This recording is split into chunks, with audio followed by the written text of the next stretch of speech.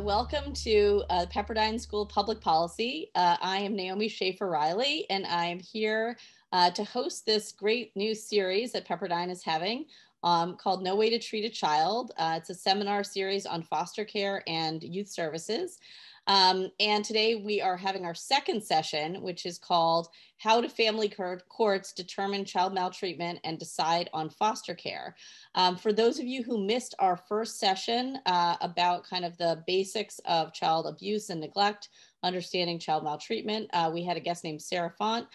You can find that video on the webinar page for the series. And you can find the video that we're going to be making today also on that page. And finally, if you want to join us for our next session, we will be having one on November 15th at the same time at noon Pacific time. So with that, I want to welcome our terrific guest today. His name is Ron Richter. He is the CEO and Executive Director of JCCA, which is a congregate care facility. We'll talk more about that in a few minutes. But he was the former director of the New York City Administration for Children's Services, a former attorney with the Legal Aid Society, and he was also a family court judge in New York City too.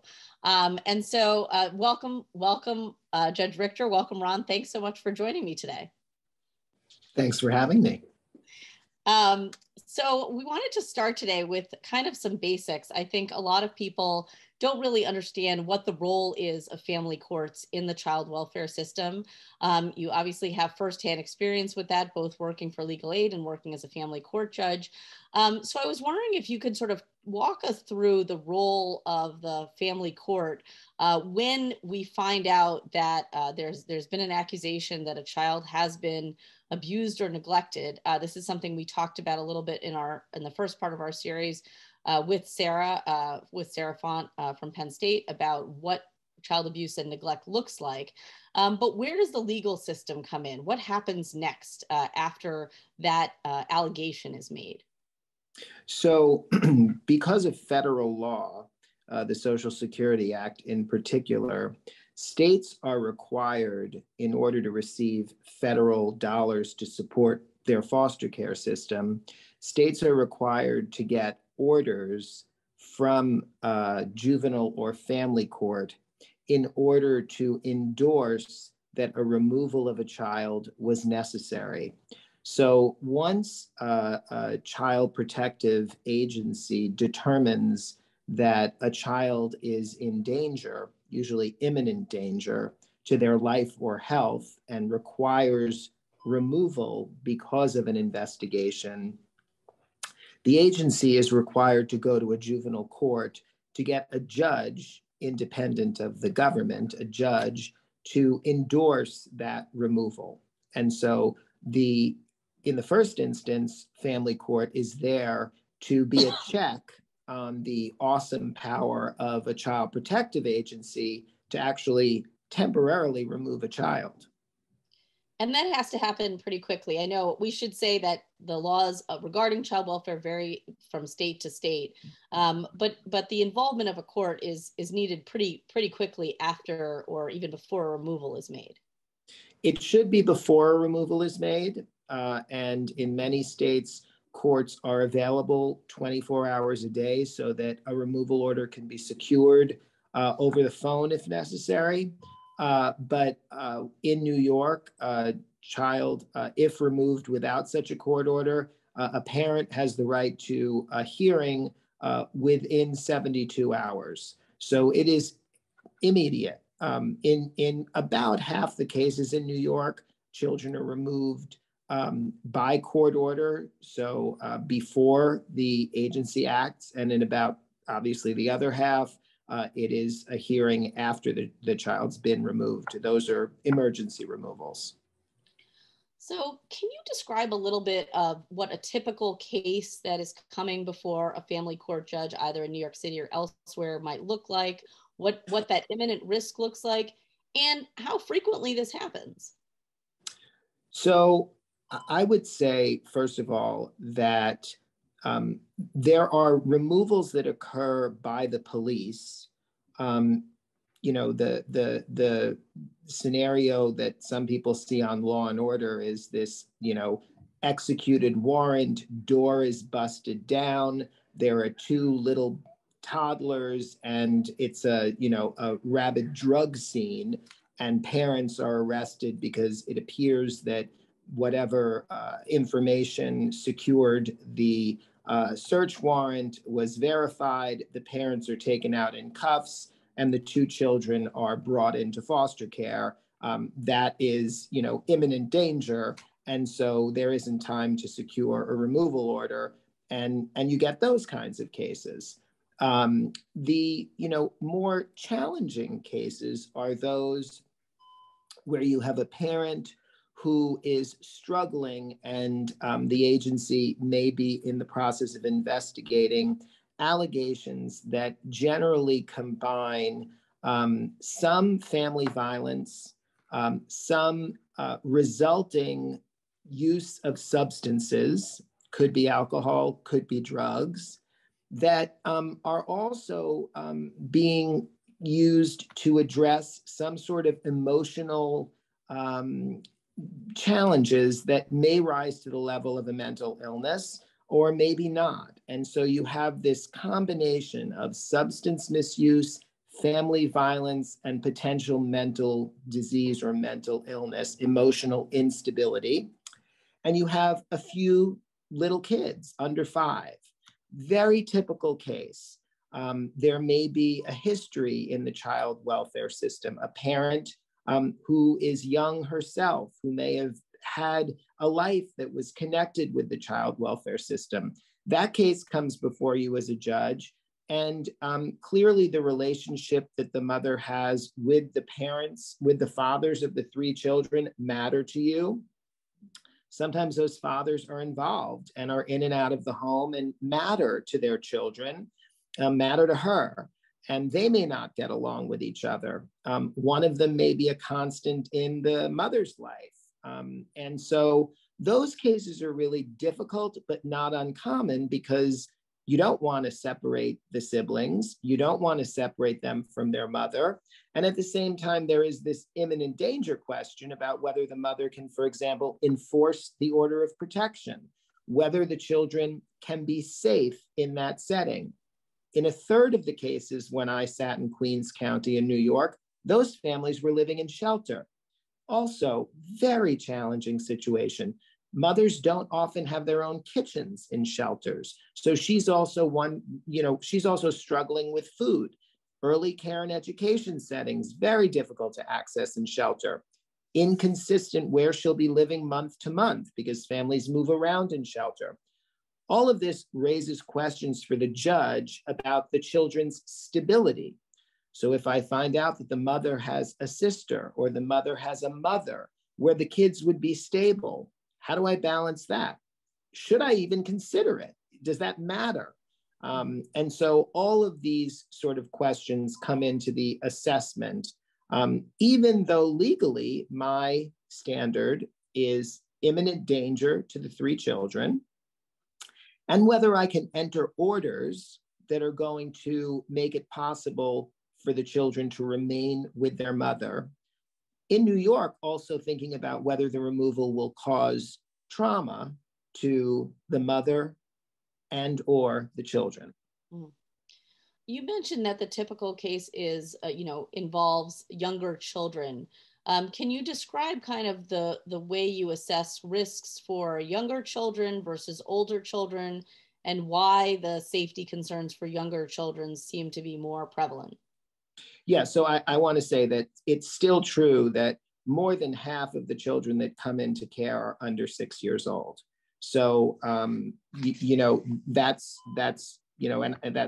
just a matter of fact, and that's true nationally. And you can understand that, a 2-year-old is much less able to protect themselves than an 11-year-old is.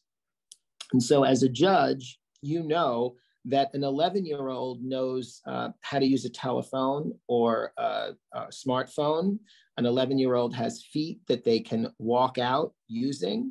You know, an 11-year-old in a custody matter, for example, has a lot to say about what it's like to live with mom or live with dad.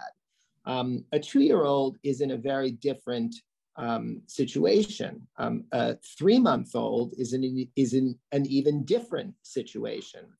And so a lot of child development informs these questions.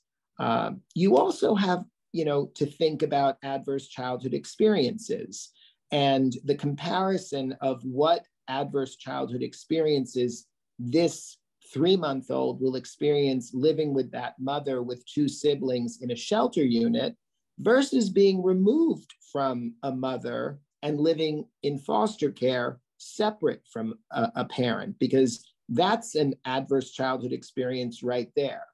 And so often as a judge, you're thinking, neither choice is ideal. Which one is going to cause more harm long term? Yeah. Wanted to sort of set the scene a little bit, like to discuss who is appearing in family court, who the parties are to these cases, what they're bringing with them. And you mentioned that, you know, a lot of information, understanding about child development goes into your decisions. Do you think that the kind of modern understanding of child development is informing these decisions enough, kind of on a national level in family courts? So I guess 2 questions there, kind of who are the parties who are helping you make this decision? And do you think, you know, professionals in the family court setting have enough information to be able to make these decisions well? So let me just back up 1 second, Naomi, and tell you that I didn't answer one of your questions, which just using 2019. I appreciate you copping to that. Using 2019 data from New York City, I can tell you that there were approximately 54,000 or 55,000 investigations, meaning that out of New York City, there were 55,000 calls made to the state central registry that resulted in investigations. So they were accepted by the state of New York for New York City. About 37% of those investigations were indicated, meaning that there was, at that point, the standard was some credible evidence of abuse or maltreatment. So that is about 20,280 cases. Of those, there were 2,400 removals approved by family court, which means that about 4% of the 55,000 investigations resulted in a removal. So I always like to just be clear that we're not removing anywhere near a lot of kids from the investigations. It is an extreme result from a call to the state central registry. We don't just go about removing children. Of course, an investigation is traumatic. So I want to put it out there.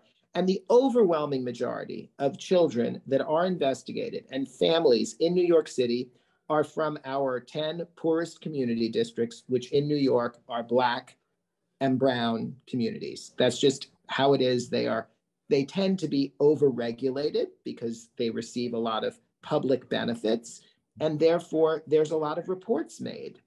So we can talk about that. To answer your question, in family court in New York, there is a presentment agency or a prosecuting agency, which is the government. In New York, that is a Department of Social Services. We call it the Administration for Children's Services in New York City. There is an attorney for each parent, so every parent gets their own counsel, and in New York, they are entitled to counsel upon the filing of a petition in family court. And in New York, every child gets an attorney. Siblings may be represented by the same lawyer unless there's an apparent conflict, and that's up to the judge.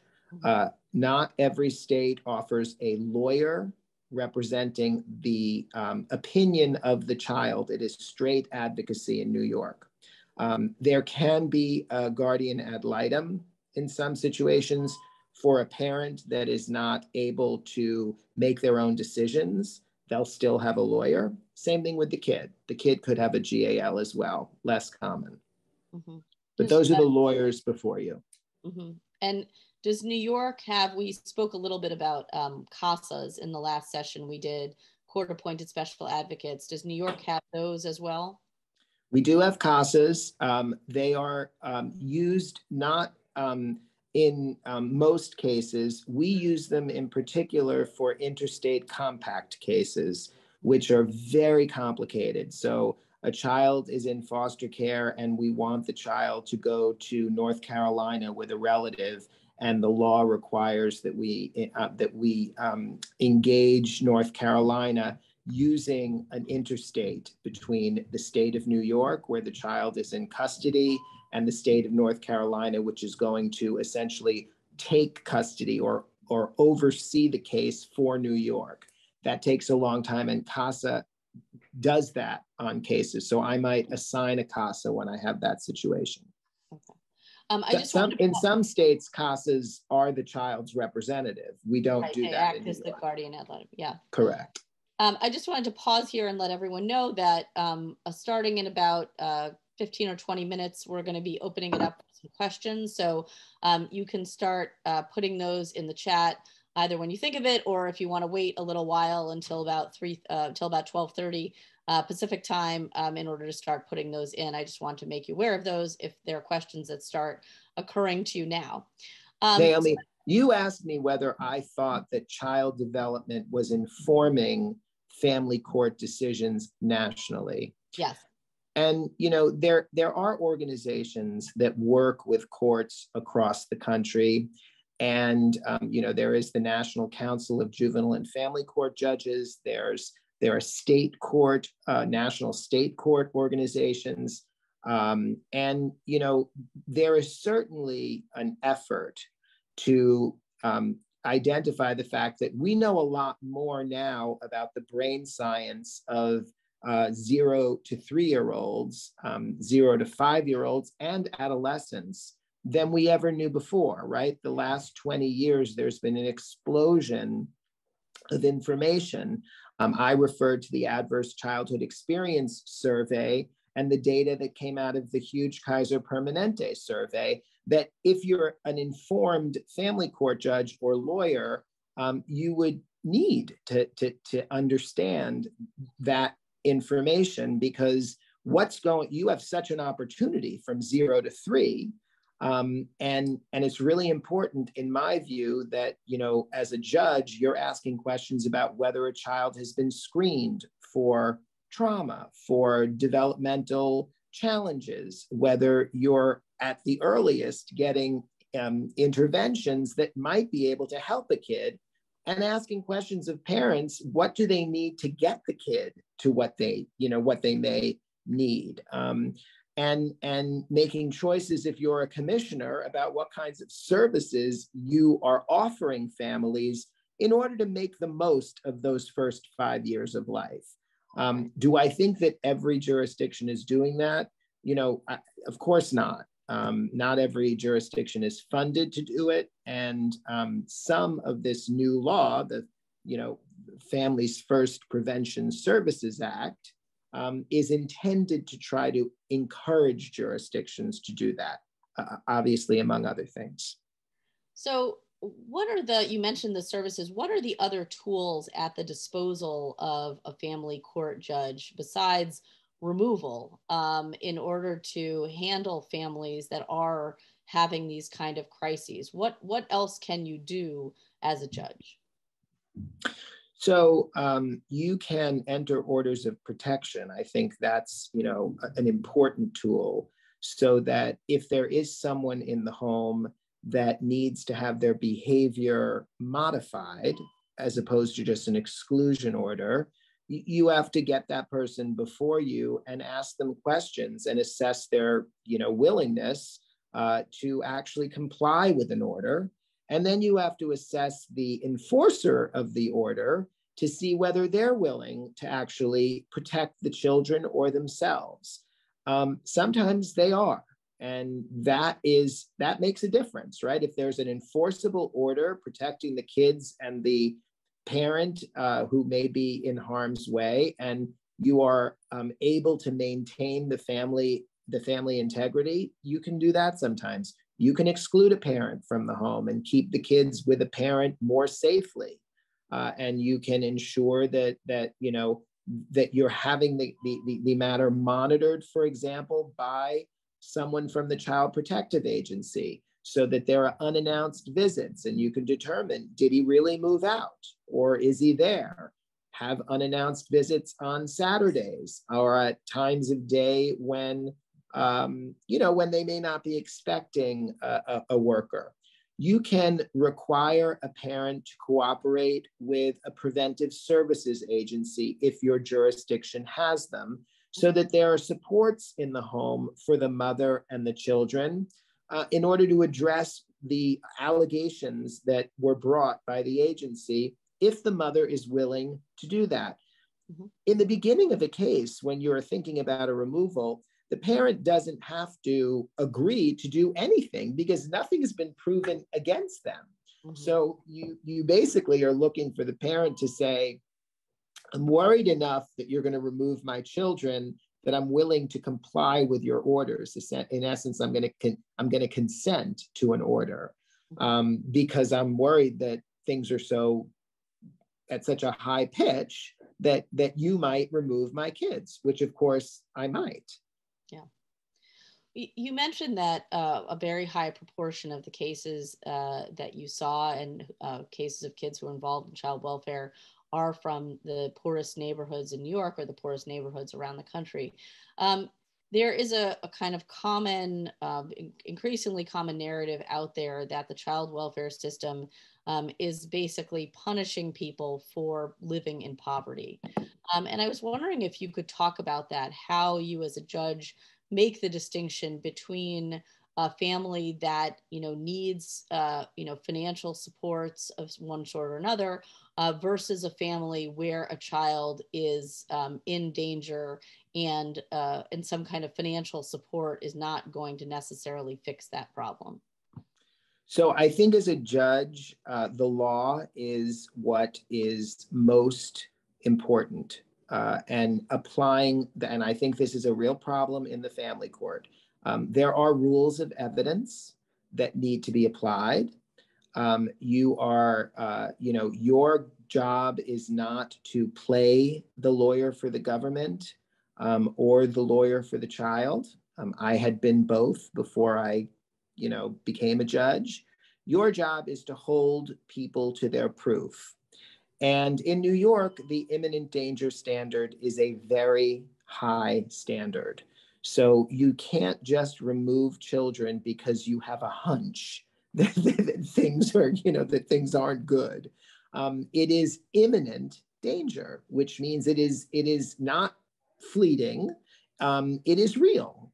And that means there has to be a showing that something is actually likely going to happen, or it has happened. And obviously, if you have a kid that is, you're shown pictures of black eyes, then it's happened. And if you can attribute that to something, that's different. But I think that the answer to your question about the fear of conflating poverty and neglect is, you really do need to have some proof. Now, if you have a child that has malnutrition and it's because they haven't been fed and they're young, then that's a problem, because malnutrition can really be almost, deadly, right? I mean, so there, but I think that the important thing for a judge is that they are applying the law. And there's a case in New York, which is nationally known, called Nicholson v. Scopetta, which was actually a case that was transferred from the federal court in the Southern District or the Eastern District of New York to our highest court, the New York State Court of Appeals, asking our State Court of Appeals to define imminent danger. And the reason was that it was so nebulous that judges really didn't have direction. And a federal lawsuit was brought on a domestic violence matter where the Administration for Children's Services was challenged, that they were bringing cases against victims of domestic violence, mothers in abuse and neglect cases, and re-victimizing them. And the federal courts basically said, look, we don't know what imminent danger is. We don't know whether mothers are being mischarged. We need to know from New York's highest court, what is imminent danger? And our state court of appeals defined it. And their definition was very, that's where we got this whole notion that we need to consider the harm to the mother and the harm to the child of a removal. And imminent danger means imminent. It means now. It means something is going to happen. Their language was very strong, and I applied that language. So you couldn't just throw things at me, like sour milk in a lunch bag, and it's imminent danger, or the kid shows up at school smelling bad. It's a removal. That's not a removal. Yeah. I wanted to switch gears a little bit now. We're lucky that Judge Richter has worn many hats over the course of his career, and now he's the head of JCCA. And I was wondering if you can describe a little bit of your organization, your role there, and then we're going to talk a little bit about group homes and congregate care too, which are the subject of a lot of national news lately. And I wanted to sort of pick your brain a little bit about that too for those of you tuning in. Sure. So I should say JCCA, I'm proud to share, is an organization formerly known as the Jewish Child Care Association. We were known by that name since 1940, but we are actually this year celebrating our 200th anniversary, having started in 1822 by Jews that came to the United States in the 1800s and came to the United States in the 1600s and really wanted to form a charitable organization to give cash grants, charity, to Jews that came in the 1800s to try to help them out because they were struggling so much. And what ended up happening was that by the 1840s and 1850s, there were so many immigrant Jewish women having children that they couldn't take care of, that we started opening orphanages. And thus, this agency grew into an agency that took care of children who their parents couldn't take care of. And soon evolved by the turn of the century into an organization that supported children in their homes, became expert in innovative mental health programming for children. And here we are, 200 years later, as a full-service child and family organization. About a third of our organization is a residential campus in Westchester County that serves about 200 children at a time, that has been doing so since 1912. And so we have a residential campus that we have 3 programs on. One is for very intellectually, developmentally delayed children that also have an emotional disturbance, so dually diagnosed kids. One is a residential treatment center for kids that I like to say are like Oliver Twist. They're very smart and have been through essentially life on their own in many ways, traumatized, psychiatric hospitals, but smart as whips and can get over on anyone, and scarily live with each other. So it's very hard on our staff to manage them, but our goal is to get them stable and sort of take the dysregulation of their early childhood and try to regulate them. Then we have a diagnostic, so a place where kids come for 45 days and have a full evaluation and then hopefully go home with a plan. Perhaps go to foster care with a plan. And so it's a very busy place with a lot of young people that have varied challenges. Right. So group homes, congregate care facilities have gotten a not very good reputation in the last few years. And you mentioned the Family First Prevention Services Act. One of the laws recently that has sort of put pressure on states to give less funding to congregate care facilities through various means. Can you talk about, why institutions like yours or others are not kind of considered a good option for kids anymore by policymakers? and what you think the sort of pressure on these states to shrink the number and the size of these institutions, who that is affecting and how. So to answer the first part of your question, I think that what has informed the policy change is that residential congregate settings were overused for many years. In New York in 1990, we had almost 50,000 children in care, and about 35% of them were in residential care, and they really didn't need to be.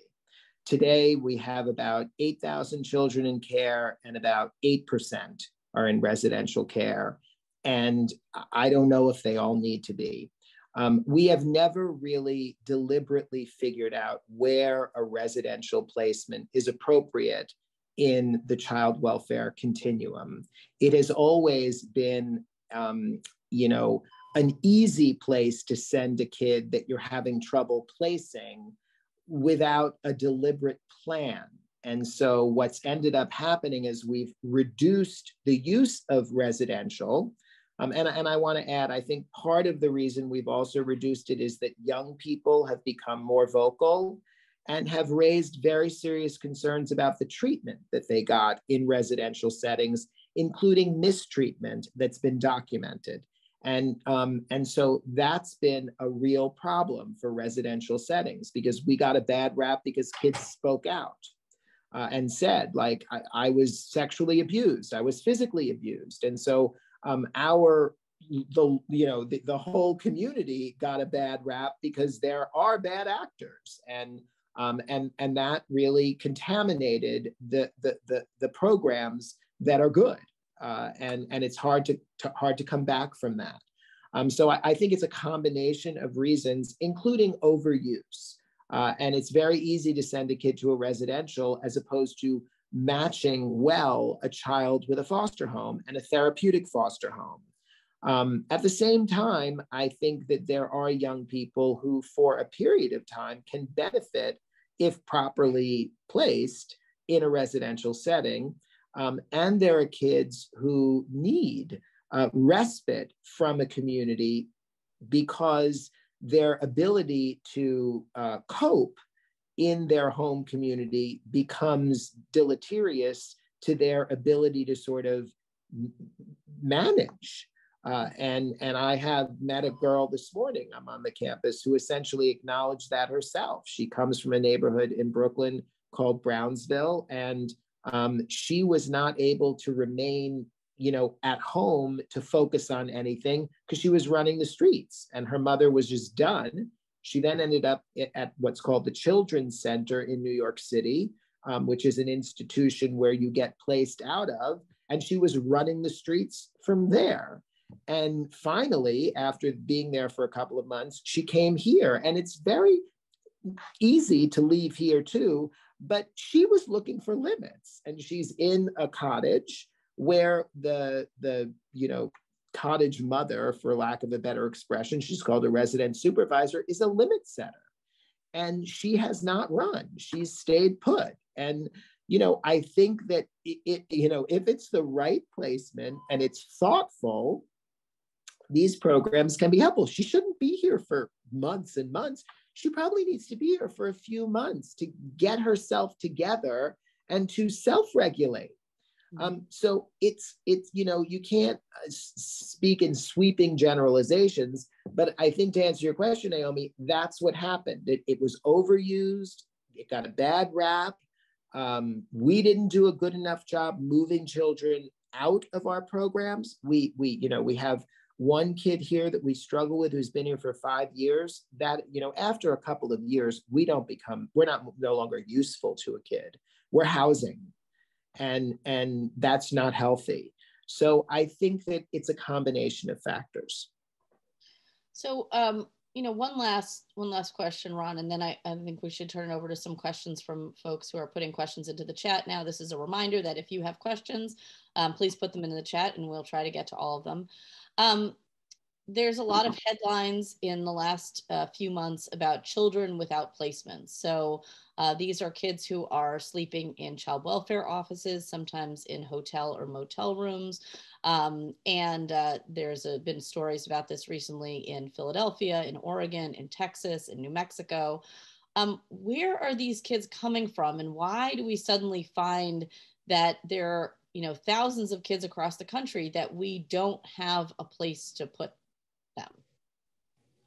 So I have a one-word answer, which is ideology, and it is really sad to me that that we were so determined to dismantle the residential sort of part of the continuum that we would rather have children in offices sleeping in cots under fluorescent light for however long they need to be, because we have made the point that we do not need residential.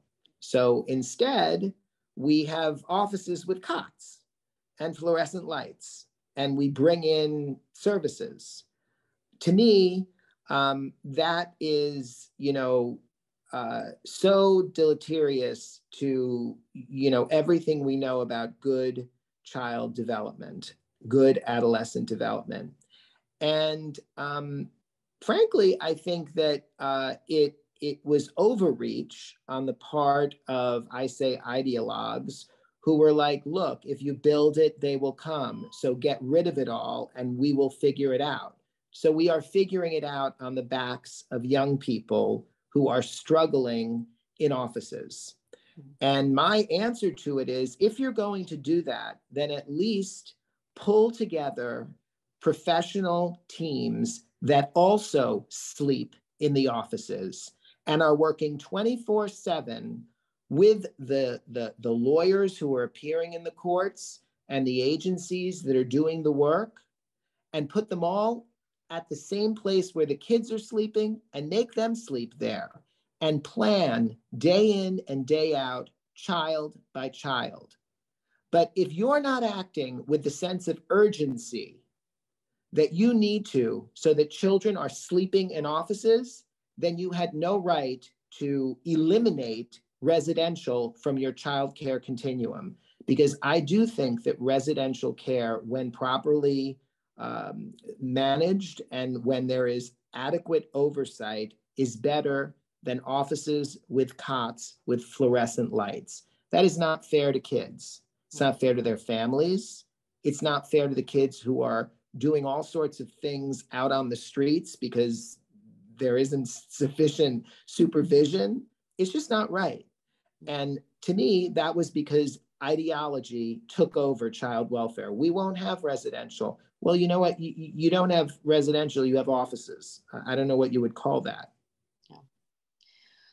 Okay. All right. Well, we have a couple questions here in the chat. The first question, some removals to place children into protective care are always likely to be necessary.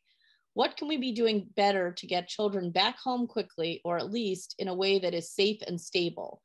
Relatedly, now there's funding under Family First for reunification. Would longer reunification processes be better, and not emphasizing limiting the time in foster care? So I guess we'll start with the first one. What can we be doing to get kids back reunified more safely and in a timely manner?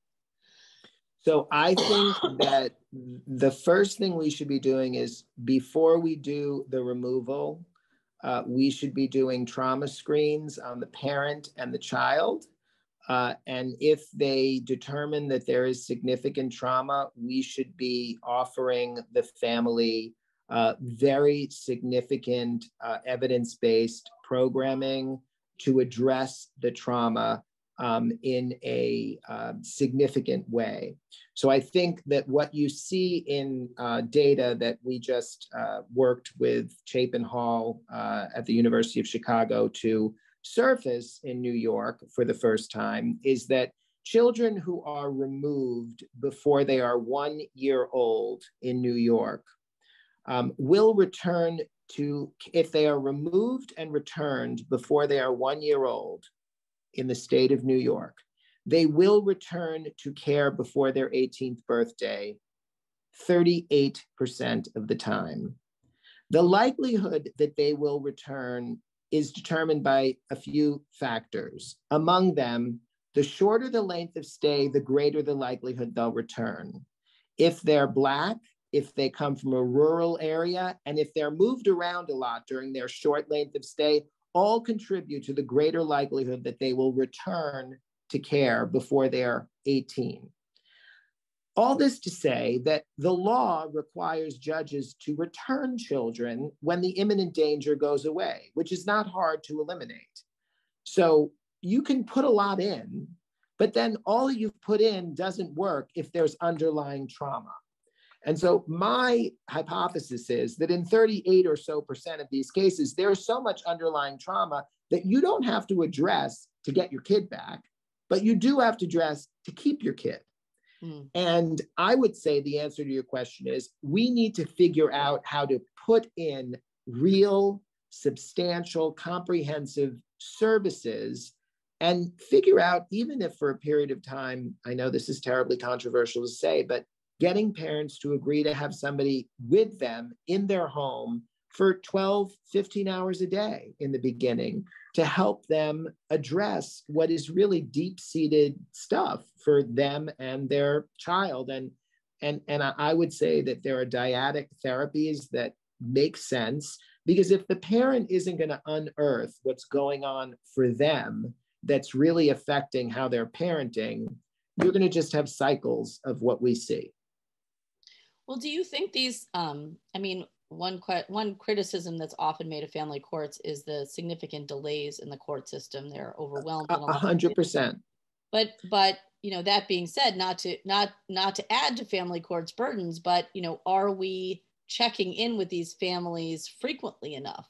Are we sort of saying, okay, try this service, come back to me in 3 months or 6 months, only to find out that 6 months later they haven't really done it or it hasn't been arranged? Well, Naomi, I would say that isn't the job of the family court. It really isn't. It is the job of a strong social services program based in evidence. Mm-hmm. So it is really the social worker who's well trained, who should be engaging the family and be enough a part of that family's life that you get past the challenge of trust.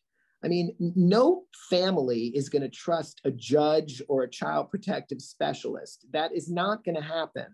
But a family, like they trust a pediatrician, may trust a real social worker who is implementing a model that has evidence behind it. And the families that actually have significant trauma do need real evidence-based social work. I mean, you're not going to get to the bottom of it unless you're following a model with protocols. And I believe that. I think that that having a family court judge, I agree with you. See, even if the family court judge saw the family more and was genuinely invested in their success, it's very hard to ask families to trust a judge in a robe and to trust a government lawyer and a government caseworker. I just think that's making it harder to get the family where they need to get. So that sort of leads to the next question here, which is sort of the question about the relationship between the agency and the court. So we have a question here. Data from at least one jurisdiction looked as if the courts were increasingly choosing to close cases or terminate services, even though the child welfare agency did not actually recommend it. We'd be interested in hearing your observations about the frequency of such situations where a judge is making decisions that are inconsistent with what the agency has recommended. This is so interesting.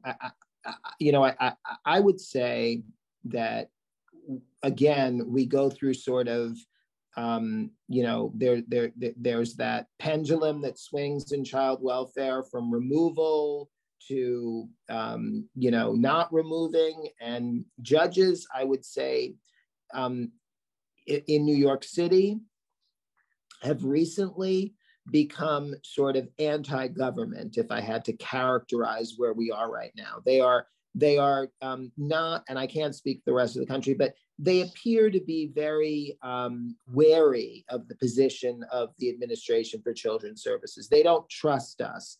We have contempt motions against us, and the judges are doing hearings on contempt. Like holding us in contempt is going to help children somehow. They're punishing of government's position. I think some of that has to do with George Floyd and the fact that, the children in care and their families are Black, and, government isn't, even though our mayor is. And, I don't want to speak, I don't want to be politically incorrect. I tend not to be. But the point is that government is taking a bruising. And the courts, I think, feel like, we're sick of it. We're done with you. And so I think on some level, judges are feeling like, the child welfare system hasn't been fair. And now is your time to sort of take a bruising, because families have traditionally been mistreated by the child welfare system. And there are examples of how that may be true. And so it is time for us as the court, which sort of holds you accountable, to really hold you accountable. I think there's some of that going on.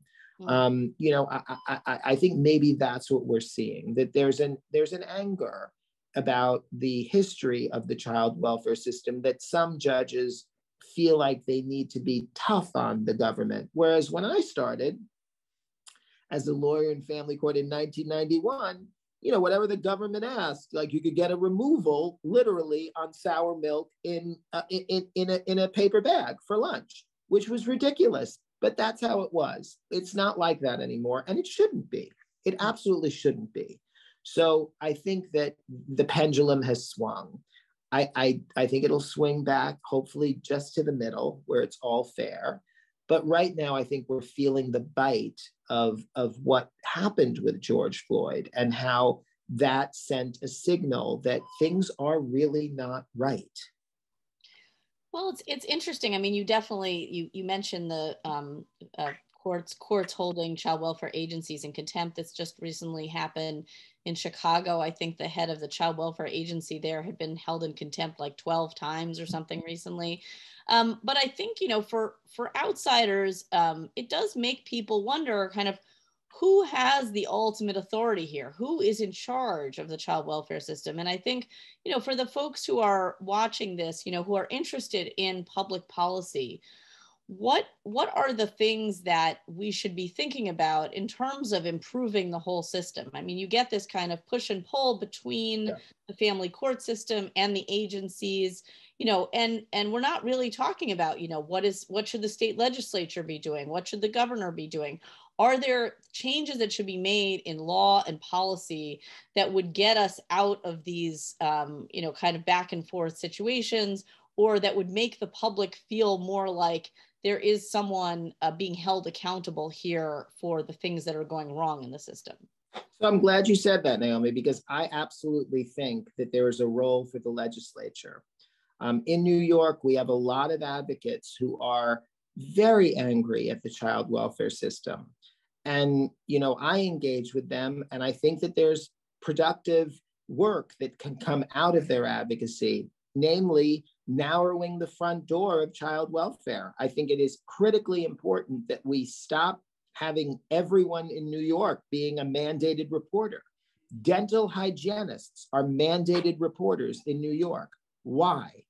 And if it's a dental hygienist, veterinarians, why? Because there's a scenario that someone came up with that, like, I brought my dog into the vet with my daughter and she spilled that I sexually abused her to the vet. I mean, at some point, we have to get serious about figuring out why it is that 1 in 2 Black children in the United States and 1 in 3 white children in the United States are investigated by child protection before they're 18. And 22% of those cases are indicated, and nothing happens in the majority of them. How much money are we as a country spending on child protective investigations that go nowhere? that have nothing behind them. Part of that is stopping all of these investigations because, for example, schools call in the most, and there's data showing that they're the least reliable. So I think part of what we need to do is work with legislatures to figure out, and there's ways to do this, to figure out how we change our laws so that child protection is used in a much more targeted way to protect children who are really at risk. And they're out there. We know they're out there, and we need to be concerned about them. But it's turned into a function that is way overbroad. And there is a role for the law in changing that. So I think that's an area where, as public policy experts, we need to be focused on working with legislators who are very afraid to change the law around the state central registry and around abuse and neglect. Our definitions of neglect are really overbroad. I mean, the statutes need to be reevaluated, and they should be. And that's not going to, that ACS or a child protective agency can't change that. Judges can't change that. The mandated reporter question is an interesting public policy question because you've seen so much of the kind of public pressure on both sides there. I mean, some states actually broadened their mandated reporter laws. For instance, in the wake of the sexual abuse scandals that involved the Catholic Church or Penn State, Pennsylvania recently broadened its statutes because people were so outraged to find out that there were adults who knew about this kind of maltreatment and didn't say anything, and they want kind of those adults who knew something and kept their mouths shut to be punished. And so you could see, how a public outrage over that sort of thing ends up influencing policymakers, even if those cases tend to be more often the exceptions than the rule. What do you think, how do you think policymakers need to sort of balance those questions? I mean, instances of physical or sexual abuse for children are such hot button issues, and they're going to promote, such strong responses from the public. It's an interesting question to see how a governor or a state legislator would be able to talk about those things and balance those interests. So I want to say that I've been doing this since 1990. And I sat as a judge and referred cases where someone either made a false report as a mandated reporter or didn't report as a mandated reporter to the district attorney's office. They were not prosecuted. I have never in my 32 years of doing this work seen anyone prosecuted for failing to or falsely reporting as a mandated reporter. So I am not exactly sure why mandated reporters are mandated. There are no consequences for doing it or not doing it. And the reason for that is because no one wants to chill anyone from reporting. So this whole idea is, in my view, about ensuring that people are trained about reporting. You don't have to be mandated to require people to be trained. You can mandate training. This whole notion is just smoke and mirrors to make people feel better. I literally, Naomi, have in New York in 32 years, have never seen someone prosecuted for or for not reporting. That's ever. And by the way, it's a misdemeanor. Yeah, it carries a fine and potential jail time. So I would love someone to send me reports of who's ever been prosecuted under the statute. It's never used, even upon a judicial referral. Well, we have time for one last question here. I see a question here. Many people say that there is a family court bias against fathers, not necessarily in reference to specific laws, but with the actions of judges and juries. Have you seen a pattern of unfair bias against fathers or mothers, for that matter, in child maltreatment cases? And if so, are there any measures being put in place to fix that? So I think that this is a bias, the father question. is a bias in child welfare generally. I don't think that we think enough about fathers. And I think it is sometimes in big sort of urban centers more than in smaller areas where there are a lot more fathers involved without having to think about it because they're right in front of you. So I would say that the difference between Westchester County and New York City, which are neighbors, as you know, the Bronx and Westchester meet geographically. You see a lot more fathers in Westchester, and our kids on the campus who come from Westchester have two-parent households. Most of the kids from the Bronx have one-parent households. And so I think that we get lazy in family court and we're not deliberate enough. I used to always require, which the law requires, that there be a notice of pendency served on the father. And of course, the agency looked at me like, we don't know who the father is. And I would always say, well, there must be a father. And then they would turn to the mother and say, ma'am, who's the father? Which at that point in the mother's life, she wasn't, that wasn't what she was about to do. So you have to ask as a judge every time that you serve notice of pendency and bug the agency, and they will eventually figure out that they do need to find the father because there's resources, there's him himself. But I think the answer is yes, there's a bias, but it's not a deliberate bias, it's a lazy bias. People aren't thinking, like, sometimes in my snarky days, I would say, who's your father? Oh, you know who your father is. Well, Joe has a father too, and you really have to fight that bias. I think that there's a bias against parents in family court, period. People refer to Mrs. Richter as mom. I would always say, please don't call her mom. She has a name. Mommy, there's a bias against parents.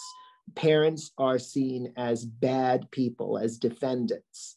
And it's up to the judge to ensure that is not, these are, they may have done a couple of bad things according to you, government, in their lives, but according to their children, they're probably the greatest parents in the whole world. So let's, try to change how we approach this, and maybe the children will go home sooner. All right, well, those are all the questions we have time for. So I want to thank Judge Richter for joining us today. I want to thank you all for tuning in to this installment of the Child Welfare Series.